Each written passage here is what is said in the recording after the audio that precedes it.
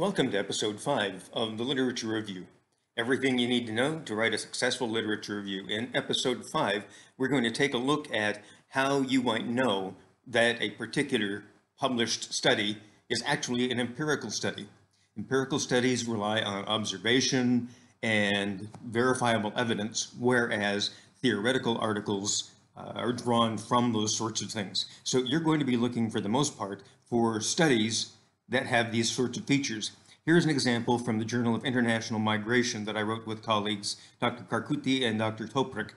The abstract is the first thing you're going to see, and you'll also find that in the library.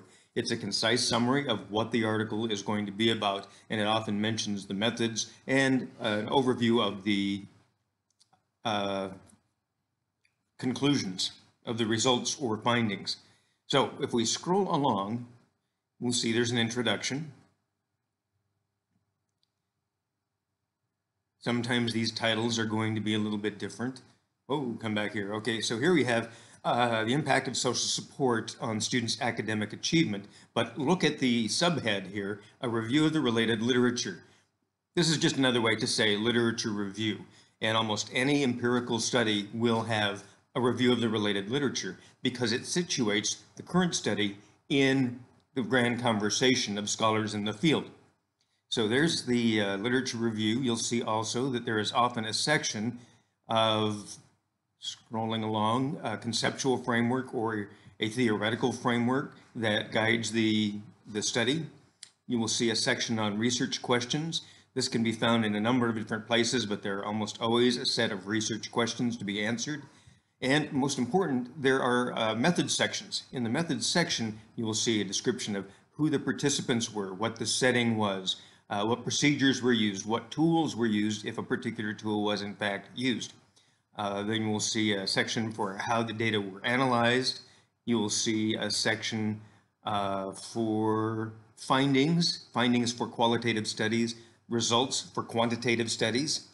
And then of course you will see a discussion section. There's our discussion section.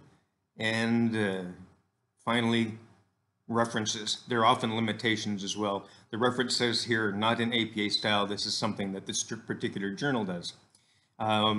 Moving on, let's take a look at a particular journal. This is Reading Research Quarterly.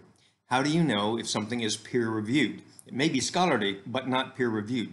For example, educational leadership is very popular among educators, but it's not peer-reviewed, it's editor-reviewed. So the first thing you'll see here on the home page is that there are a pair of editors in this particular case. Sometimes it's one, sometimes it's three.